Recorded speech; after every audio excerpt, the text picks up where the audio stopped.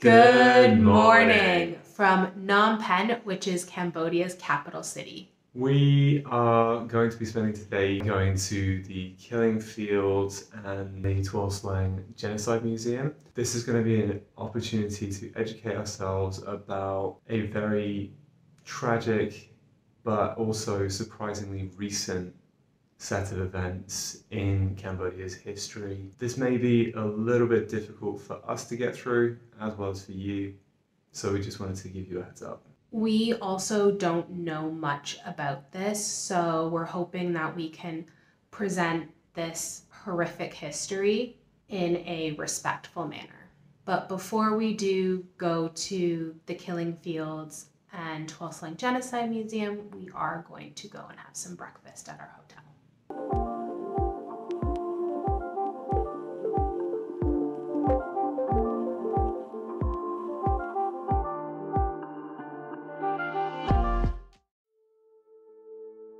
To start our day, we are at the Tuol Sleng Genocide Museum, which is the site of the S21 prison.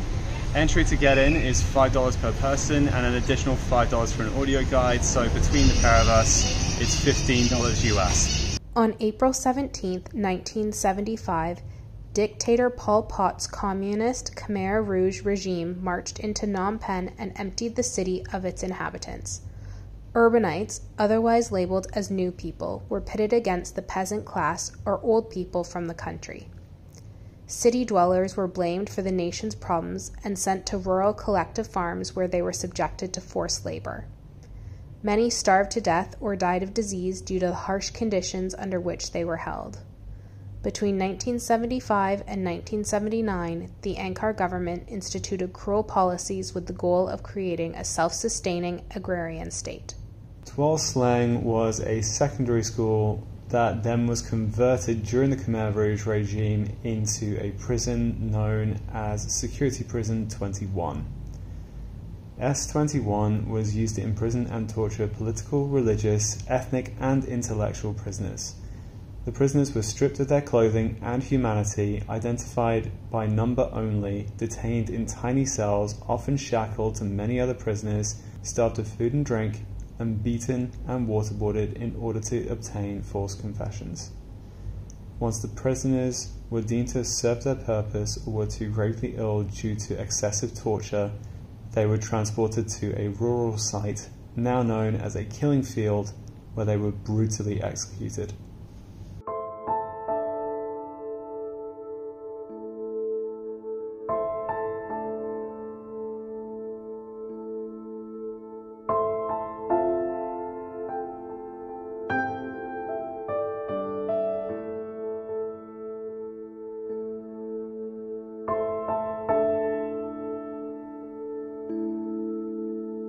Unlike the other two buildings we've been in, this one has been completely untouched, leaving every structure in place as it was. And on the second floor, this is where the mass detentions occurred. And so in each of these former classrooms, you had 60 people all shackled together in this not all that big room.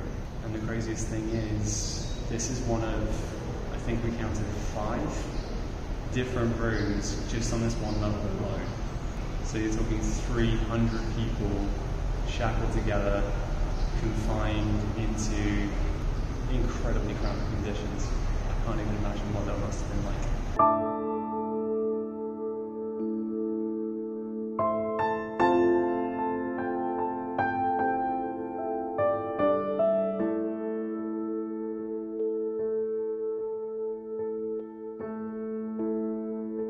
We've just arrived to Choeung, which is one of the many killing fields scattered across this country.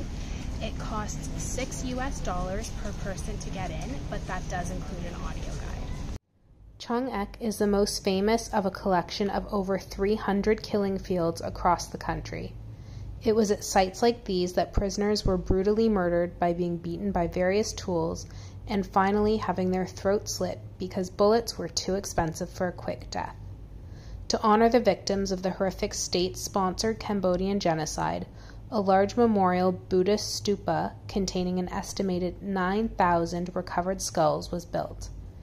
Between 1 and 2.5 million people lost their lives during this tragic time, which amounted to about 25% of the population.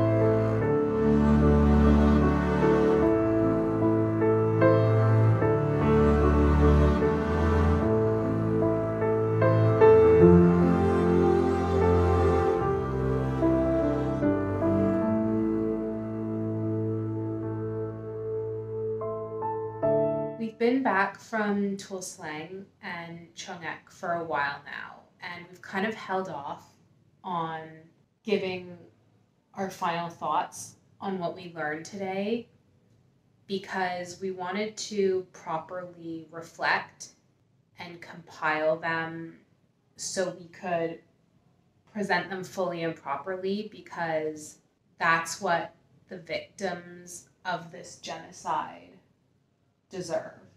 And going into this, we didn't really know much about the Cambodian genocide. We'd heard of it, but that was probably about it.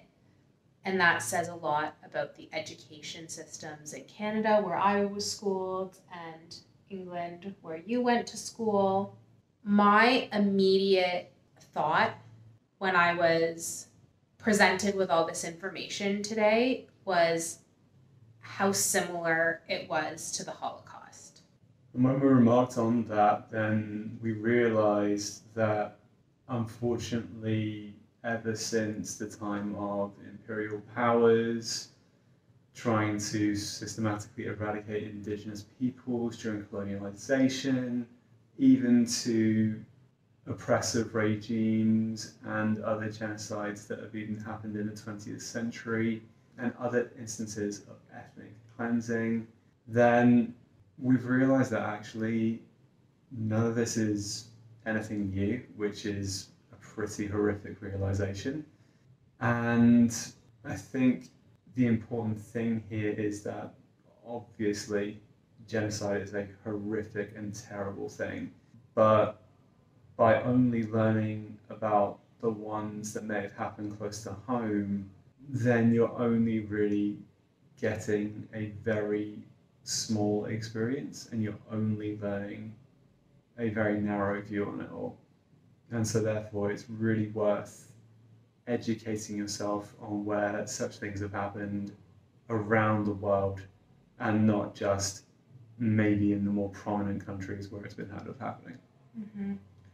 Other than the Holocaust, and of course the Cambodian genocide, other ones that spring to mind for me were ones in Armenia and Rwanda, which I know just as little about, and now feel the need to learn more about.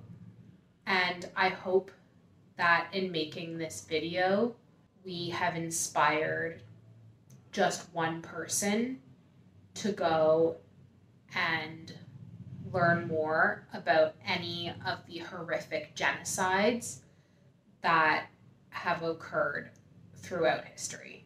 And it is definitely important to us as well, because it has been so said by a couple of famous people that those who do not learn history are doomed to repeat it. And obviously, no one should ever have to suffer such things ever again. I think another thing, as far as we go, is it made us also realize just how lucky that we have been during our lifetimes to have never been subject to such a regime or such a horrific, systematic event going on.